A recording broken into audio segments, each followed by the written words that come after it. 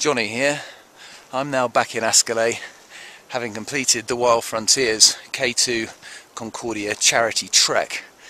Before I show you some images of what turned out to be a pretty epic journey, I thought I'd show you the reason why we were up here and who we were raising the money for.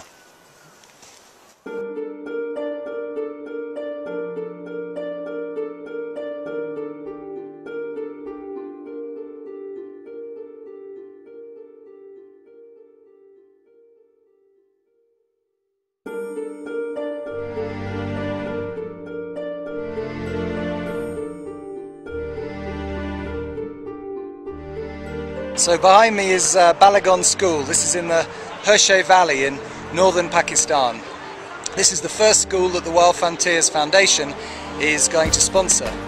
We're up here to do a trek to K2 Base Camp, which we start tomorrow, and the group has raised an amazing £10,000 for this school.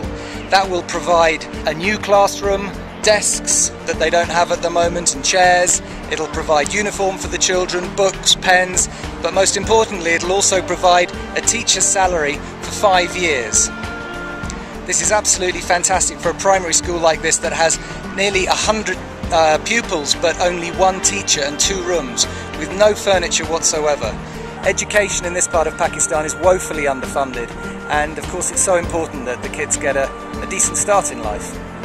The Wild Frontiers Foundation has been going for 2 years now, but this is the first time we've really got involved in a project as kind of intimately as this, and it's going to be incredibly interesting to see how over the next couple of years it all develops.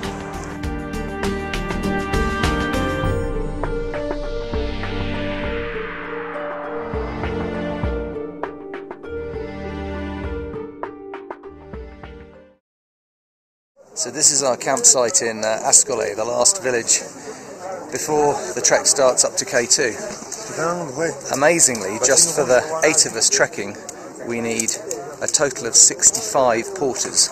It's nothing short of a military operation. Porters to carry stuff for the porters, and so it goes down until eventually we have enough stuff up there. We're going to head off this morning up northeast to start the trek. So this is the first morning's walk from Ascalais. I have to say it's been very easy, a nice, quiet, easy run-in for what is bound to get a lot trickier trek. As we go on, I can see the Baltoro Glacier looming up ahead. Quite an ominous sight to be thinking that we're going to be going all the way up there. It really is the most dramatic scenery, but so far it's absolutely beautiful. Easy. I'm now sitting just above Urdukas camp, which is the 4th of the 7 camps we're going to be staying at, and looking out across the Baltoro Glacier. I have to say it is one of the most surreal landscapes I've ever seen. It's kind of Martian-like, or as if it's from another planet. It's not pretty, in fact it looks rather like a slag heap, but it is remarkable. And of course the mountains above are absolutely stunning, and that's really why we're here. Of course, up ahead of us, this way, is the trail that we're going to be taking tomorrow up towards Broad Peak, Concordia and K2.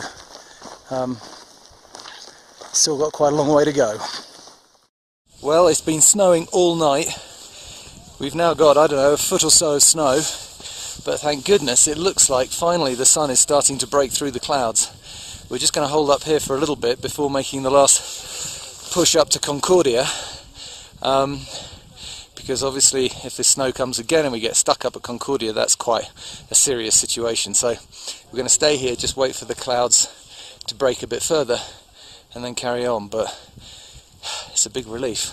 Well, it's snowed all day today. It's been quite a tough walk. Not so much physically, actually it's been quite easy physically.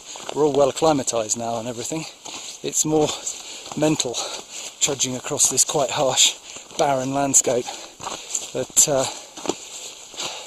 we'll just keep hoping to see the sun. We've got 2 days, or 2.5 days really, up here around Concordia to see the peaks. It would be rather depressing if we had to go back without seeing any of them. Well, this is Concordia. We made it up here at about 5 o'clock. It's just gone 6 and the sky has cleared to some degree, and we're just beginning to get a glimpse of what lurks behind these clouds. On my right hand side it is K2, the second highest mountain in the world and the highest in Pakistan, 8,611 meters high, climbed by Italians in 1954 for the first time. Well, I can't believe it, but after those last 2 days of virtually solid snow, it has now cleared. It's 7:30 in the morning. We're standing at Concordia, the throne room of the gods, and they're all visible to us. It's a big relief, I can tell you. And it's definitely one of the most beautiful sights I have ever seen.